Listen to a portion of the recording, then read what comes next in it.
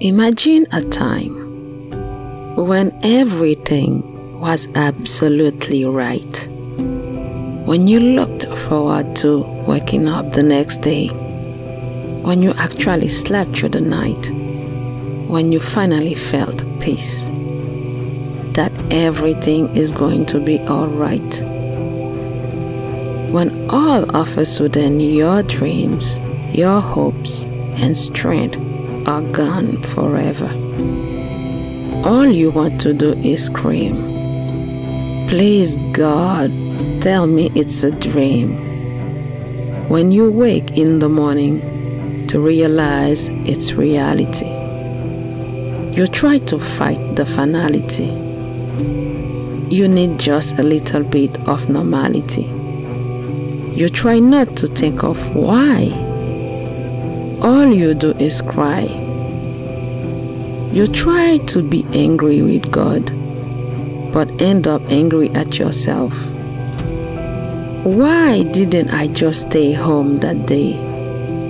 Why can't anything ever go my way? You crawl out of bed, decide to give life another whirl. You reach out, some reach back, some don't even call back. Just when you thought you had no more to lose, you do. These people you thought to be friends just wanted you to use. So you lay back down, just wanting to snooze, thinking, why me?